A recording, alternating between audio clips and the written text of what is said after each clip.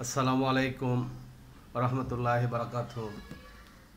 প্রিয় শিক্ষার্থীরা, কেমন আছো?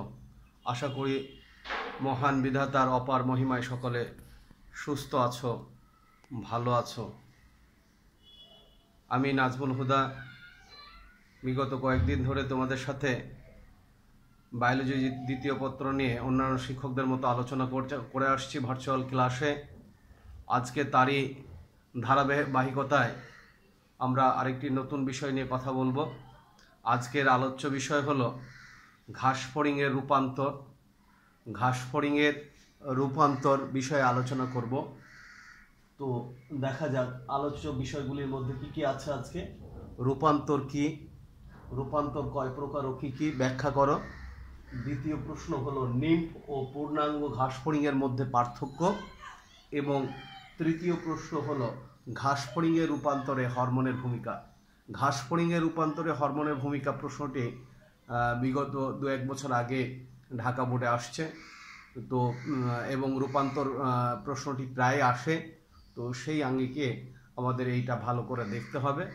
রূপান্তরটা কি, এই প্রশ্নের উত্তরের দিকে এখন আমরা যাচ্ছি। রূপান্তর হলো যদি কোনো প্রাণীর জীবন ইতিহাসের ভ্রূণোত্তর বিকাশের প্রাথমিক এবং পরিণত অবস্থার মধ্যে গঠনগত পার্থক্য থাকলে প্রাথমিক অবস্থা থেকে ক্রমান্বয়ে ধাপে ধাপে পরিণত অবস্থায় পৌঁছায়, এই ধরনের ভ্রূণোত্তর বিকাশকে রূপান্তর বলে। অর্থাৎ কোনো প্রাণীর শিশু অবস্থায় এবং পূর্ণাঙ্গ অবস্থার মধ্যে যদি আঙ্গিক পার্থক্য থাকে, তাহলে ওই প্রাণীটি শিশু অবস্থা থেকে ধীরে ধীরে ধাপে ধাপে পূর্ণাঙ্গ অবস্থায় পৌঁছায়। এই অবস্থাটাকে ভ্রূণোত্তর, এই বিকাশটাকেই বলা হয় রূপান্তর। রূপান্তর সাধারণত 2 প্রকারে দেখা যায়।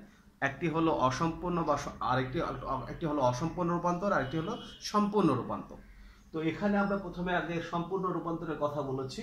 সম্পূর্ণ রূপান্তর হলো শিশু প্রাণী যখন দেখতে পূর্ণাঙ্গ প্রাণী থেকে সম্পূর্ণ ভিন্ন ধরনের হয় এবং এদের বিকাশের সময় বৈশিষ্ট্যের ব্যাপক পরিবর্তন সাধিত হয়, তখন তাকে সম্পূর্ণ রূপান্তর বলে। এই ধরনের রূপান্তরে শিশু অবস্থার প্রাণীকে লার্ভা বলা হয়। যেমন আমরা যদি দেখি রূপান্তর সাধারণত কোন কোন প্রাণীতে দেখা যায়, পতঙ্গে দেখা যায়, ব্যাঙের মধ্যে দেখা যায়, মাছে দেখা যায়। তো পতঙ্গের রূপান্তরটা বেশিভাবে প্রকট, এটা আমরা দেখতে পাই।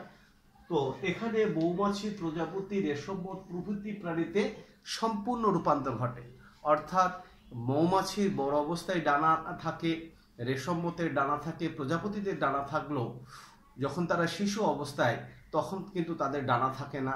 রঙেরও বেশ পরিবর্তন সাধিত হয়, আকৃতিগত বেশ পরিবর্তন দেখা যায়, অন্যান্য গঠনগত পরিবর্তন আসে এবং ব্যাপক পরিবর্তন সাধনের মাধ্যমেই তারা কি করে না পূর্ণাঙ্গ প্রাণীতে পরিণত হয়।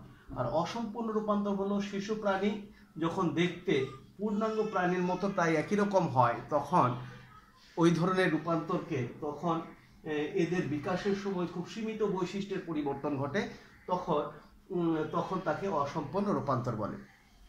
তাহলে সম্পূর্ণ রূপান্তর হলো কি, যখন শিশু প্রাণীটা দেখতে একেবারেই ভিন্ন হবে পরিণত বা পূর্ণাঙ্গ প্রাণী থেকে, তখন সেই ধরনের রূপান্তরকে আমরা বলবো কি না সম্পূর্ণ রূপান্তর। এবং সম্পূর্ণ রূপান্তরের ক্ষেত্রে শিশু অবস্থার প্রাণীটাকে লার্ভা বলা হয়। সম্পূর্ণ রূপান্তর কাদের দেখা যায়, কোন প্রাণীতে দেখা যায়? সম্পূর্ণ রূপান্তর দেখা যায় মৌমাছিতে, সম্পূর্ণ রূপান্তর দেখা যায় প্রজাপতিতে, সম্পূর্ণ রূপান্তর দেখা যায় রেশমমতে। এই সকল প্রাণীগুলো যখন শিশু অবস্থায় থাকে, তখন শিশু অবস্থার প্রাণী আর পূর্ণাঙ্গ প্রাণী যদি আমরা পাশাপাশি রাখি, তাহলে আমরা চিনতে পারবো না যে এই প্রাণীটা কি ভবিষ্যতে এরকম পরিণত হয়ে এই প্রাণীতে রূপ নেবে কিনা। তো এই ধরনের রূপান্তরটাকে আমরা বলবো সম্পূর্ণ রূপান্তর।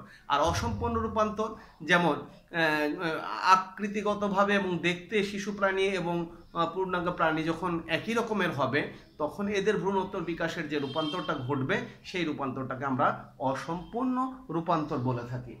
এখন আমরা অসম্পূর্ণ রূপান্তর কাদের মধ্যে ঘটে? অসম্পূর্ণ রূপান্তর ঘাসফড়িং এবং আরশোলা। আর অসম্পূর্ণ রূপান্তরে যে প্রাণীটা শিশু অবস্থার প্রাণীটাকে বলা হয় নিম্ফ। শিশু অবস্থার প্রাণীটাকে আমরা নিম্ফ বলে থাকি। এবার আসা যাক একটি নিম্ফ এবং আমরা ওখানে একটা লার্ভা পেয়েছি। নিম্ফ এবং পূর্ণাঙ্গ ঘাসফড়িংয়ের মধ্যে যদি আমরা পার্থক্য করি, তাহলে কি কি দেখব?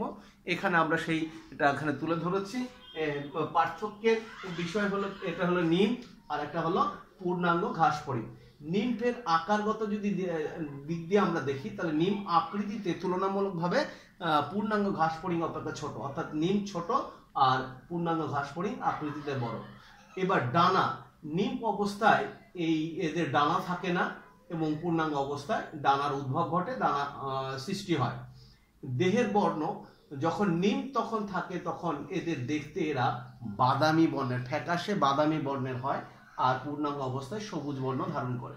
জননাঙ্গ যখন নিম্ফ অবস্থায় থাকে তখন জননাঙ্গ কি হয় না, জননাঙ্গ অপরিণত অবস্থায় থাকে, নিম্ফদের জননাঙ্গ অপরিণত থাকে, কিন্তু যখন তারা পূর্ণাঙ্গ হয়ে যায় তখন তাদের জননাঙ্গ পরিপূর্ণতা ধারণ করে। মোল্টিং, মোল্টিংটা কি না খলস নির্মোচন। মোল্টিং এর বাংলা হচ্ছে খলস নির্মোচন, অর্থাৎ নিম্ফ অবস্থা থেকে পরপর 1 2 3 4 5 বার তারা খলস নির্মোচন করে, খলস নির্মোচন করে পূর্ণাঙ্গ অবস্থায় পরিণত হয়। এখানে বিভিন্ন হরমোন গুরুত্বপূর্ণ ভূমিকা রাখে, তাই নিম্ফের এই মল্টিংটা ঘটে, কিন্তু পূর্ণাঙ্গ প্রাণী যখন সৃষ্টি হয়ে যায় তখন মল্টিংটা বন্ধ হয়ে যায়। তো এটা হলো আমরা নিম্ফ এবং পূর্ণাঙ্গ ঘাসফড়িং এর মধ্যে পার্থক্য করলে এই বিষয়গুলো আমরা দেখতে পাবো, এই বিষয়গুলো আমাদের গুরুত্ব দিতে হবে। তারপরে সর্বশেষ আজকে আমাদের আলোচ্য বিষয় হলো কি না ঘাসফড়িং এর রূপান্তরে হরমোনের ভূমিকা। ঘাসফড়িং এর রূপান্তরে হরমোনের ভূমিকা, এরপরে রূপান্তর মানে শিশু প্রাণী থেকে কিভাবে পূর্ণাঙ্গ প্রাণীতে পরিণত হচ্ছে এবং তার পিছনে হরমোন কি ভূমিকা পালন করছে সেই বিষয়টা আমরা এখন আলোচনা করব। তো ঘাসফড়িং এ দেখা যায় 4 ধরনের গ্রন্থি আছে। ঘাসফড়িং এর দেহে প্রায় 4 ধরনের গ্রন্থি আছে। গ্রন্থিগুলো হলো কি ইন্টারসেরিব্রাল গ্রন্থিকোষ আছে, কি প্রোথোরাসিক গ্রন্থি আছে, কর্পোরা এলাট্রা এবং কর্পোরা কার্ডিয়াকো, এই 4 ধরনের গ্রন্থি আছে। ইন্টারসেরিব্রাল গ্রন্থিকোষ এটা মস্তিষ্কে থাকে, মস্তিষ্ক থেকে কি করে না এই গ্রন্থিটা মস্তিষ্ক থেকে এক ধরনের হরমোন নিঃসরণ করে, হরমোনটার নাম হচ্ছে প্রোথ্রাসিকোট্রফিক হরমোন, পিপিটিএইচ সংক্ষেপে এটাকে বলা হয় পিপিটিএইচ, প্রোথোরাসিকোট্রফিক হরমোন। এই হরমোনটা ইন্টারসেরিব্রাল গ্রন্থিকোষ থেকে নিঃসৃত হলে সেই হরমোনটা চলে আসে কোথায় না প্রোথোরাসিক নামক যে গ্রন্থি আছে এই গ্রন্থিতে আসে এবং প্রোথোরাসিক গ্রন্থিকে উদ্দীপ্ত করে। উদ্দীপ্ত করলে প্রোথোরাসিক গ্রন্থি কি করবে না অ্যাকডাইসন নামক একটি হরমোন নিঃসরণ করবে, অ্যাকডাইসন। এই অ্যাকডাইসনের প্রভাবেই কি হয় ঘাসফড়িং এর মোল্টিং বা খলস নির্মোচন যেটাকে আমরা বলছি এইটা শুরু হয়ে যায় এবং বৃদ্ধির জন্য দ্রুততার সাথে তার দেহের বৃদ্ধি ঘটতে সাহায্য করে। এরপরে অ্যাকডাইসন হরমোন যখন তার বৃদ্ধিটাকে দ্রুততর করছে তখন আবার সেই সময় আরেকটি গ্রন্থি আছে কর্পোরা এলাট্রা নামক গ্রন্থি, সে কি করে at that time say juvenile নামক একটি হরমোন নিঃসরণ করে। জুভেনাইল এবং অ্যাকডাইসন এদের কাজটা মোটামুটি অনেকটা বিপরীতধর্মী।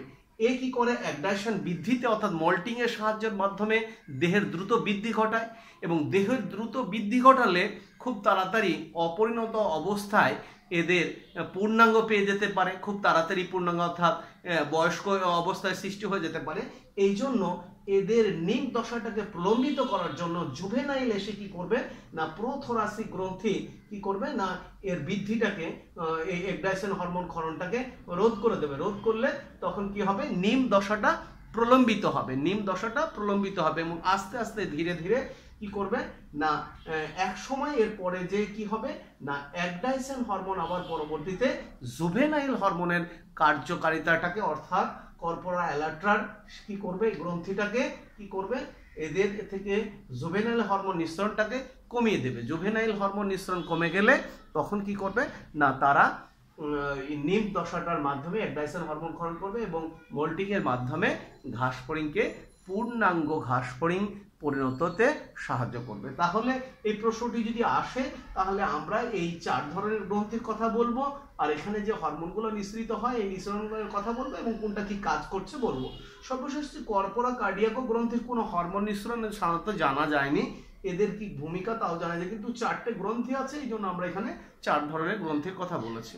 তাহলে আজকের আলোচ্য বিষয় থেকে আমরা কি কি বিষয়গুলো জানতে পারলাম? রূপান্তর, রূপান্তর কয় প্রকার, কি কি, নিম্ফ এবং পূর্ণাঙ্গ ঘাসফড়িংয়ের মধ্যে পার্থক্য, ঘাসফড়িংয়ের রূপান্তরে হরমোনের ভূমিকা। আরও কিছু ছোট ছোট প্রশ্নগুলো আছে, এইগুলো তোমরা একটু দেখে নেবে, যেমন ডায়াপজ কি, তারপর ইনস্টার কি। হ্যাঁ, তো ডায়াপজ হচ্ছে ঘাসফড়িংয়ের সাধারণত ওদের প্রজনন শুরু হয় গ্রীষ্মের শেষের দিকে, এবং তখন থেকে তারা প্রজনন কার্য সম্পন্ন করার পরে এরা একটা সময় ডিম পাড়ে। হ্যাঁ, ডিম পাড়ার পরে সেই ডিমগুলো মোটামুটি তোমার 2-3 মাসের পরে যখন শীতকালে শরৎকাল চলে আসলে তারা কি করে না, ওই ডিমগুলো থেকে হ্যাচিং হয়ে ডিম ফুটে যখন নিমগুলো বের হয়ে আসবে, এই নিমগুলো যাতে শীতকালীন সময়ে শীতের প্রাদুর্ভাব, খাদ্যের অভাব থেকে বাঁচানোর জন্য তারা ওই সময়ে কি করে না, ওই পরিস্ফুটনটা তারা বন্ধ রেখে দেয়। তো একটা সময় যে পরিস্ফুটনটা বন্ধ রাখাটাকে, সময়টাকে বলা হয় ডায়াপজ। এরপরে আছে ইনস্টার। ঘাসফড়িংয়ের রূপান্তরে আমরা দেখব যে 5 বার তারা খলস নির্মোচন করে।